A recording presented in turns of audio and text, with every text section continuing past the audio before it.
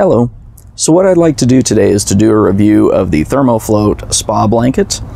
Now, the Spa Blanket is very useful, and people, with hard side tubs are very familiar with them because it's almost, everybody uses them on them. But for inflatables, not as many people use them, and it's a very effective way to add a simple solution for some additional insulation to your tub to help keep electrical costs down.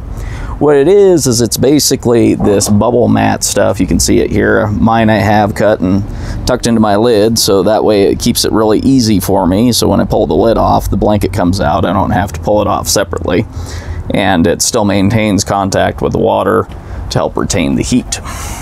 So this is the 6x6 model that I have gone ahead and cut to size for the round lid on my Lazy Spa Havana.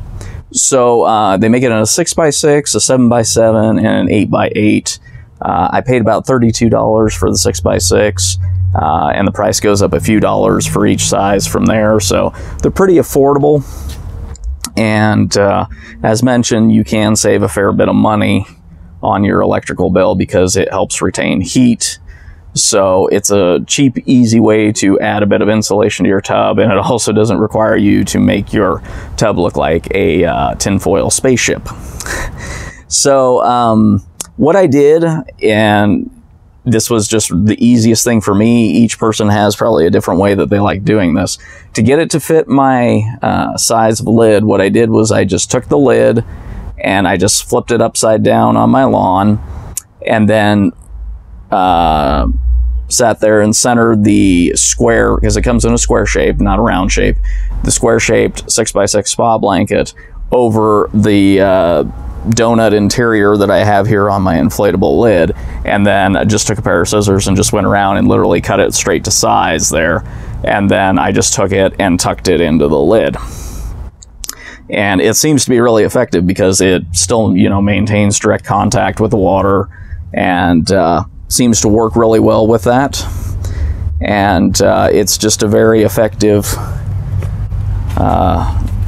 inexpensive way to cut down on your electric costs and help maintain heat, because the less your heater runs, the better for you and your electric bill.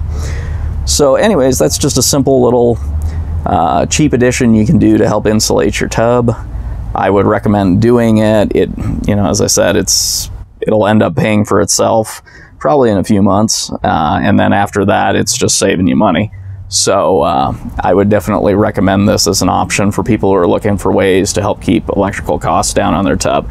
And it doesn't matter if you've got an inflatable or a hard side, this is something that is useful to use. So, and as I said, for me personally, what I did is I just made it to be more user-friendly to me, so that I can just pull the lid off my tub and I don't have to worry about picking up a blanket and then trying to figure out a place to put it in the meantime. With this way, it's just simple. It comes off with the lid and then it goes back on with the lid. And that's all I've got, and thanks for watching.